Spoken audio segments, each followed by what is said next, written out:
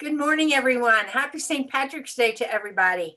I hope you have an O in front of your name. If not officially today, you can do that. I don't know what the weather is. It's so dark outside, but it felt cold this morning when I woke.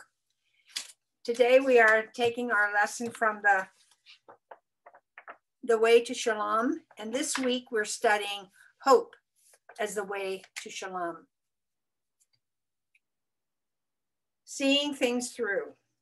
Trust in the Lord forever. For the Lord God, you have an everlasting rock.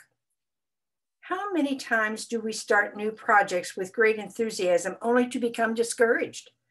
When we realize all the work that needs to go into it, the excitement wanes when reality strikes. We can't see the end and we become discouraged and drop the project altogether.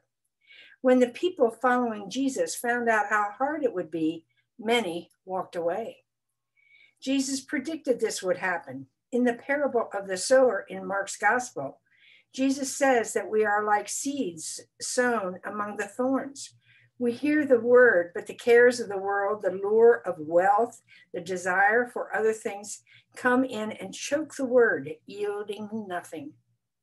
No matter the difficulties, though, God will give us the strength to follow God one step at a time. Isaiah reminds us in our Lenten journeys to trust in the Lord forever.